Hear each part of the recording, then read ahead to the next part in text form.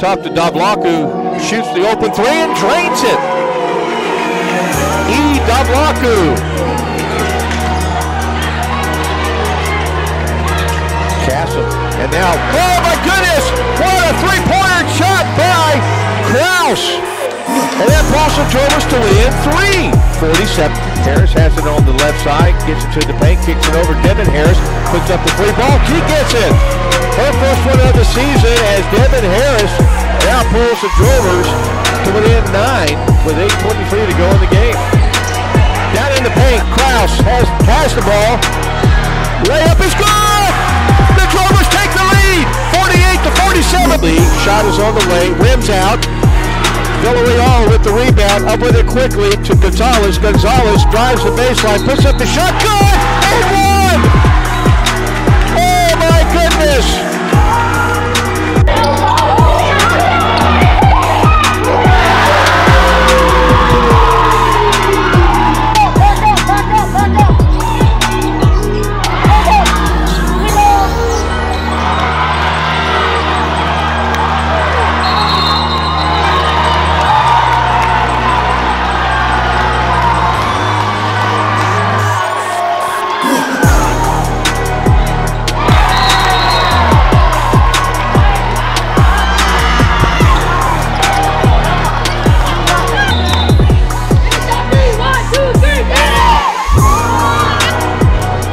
Side will be Lee for the Argos.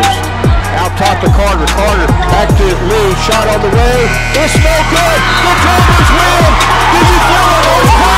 Yes, because the Drovers have upset the number 2 team in the nation in all of NAIA in overtime, 65-61. How about them Drovers?